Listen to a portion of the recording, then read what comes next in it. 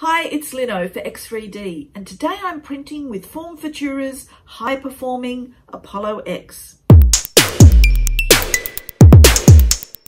There are many tough filaments around, but not all have the right stuff for every mechanical application. FormFutura's industrial-grade Apollo X filament is a genuine triple threat.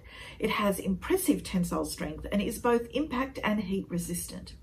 As a modified ASA compound, it's a great alternative to ABS and is perfect for engineering applications, automotive projects, 3D printer upgrades, and has even been used for prosthetic prototypes.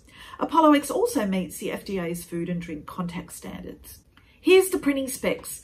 Apollo X prints at an extruder temperature between 235 and 255 degrees Celsius, with a bed temp set between 80 and 100 degrees.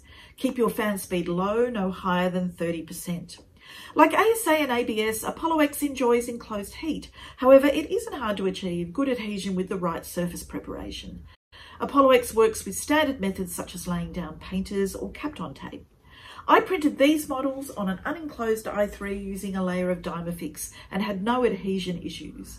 I also found that keeping print speeds moderate, around 50 millimeters per second, produced smoother results. And unlike regular ASA, Apollo X has almost no odour. However, as always, good ventilation is recommended. FormFutura's Apollo X is a precision filament with terrific thermal stability, zero warping, and excellent first layer and interlayer adhesion. Its colour stability and durability means this little fellow will be perfectly at home in my outdoor garden.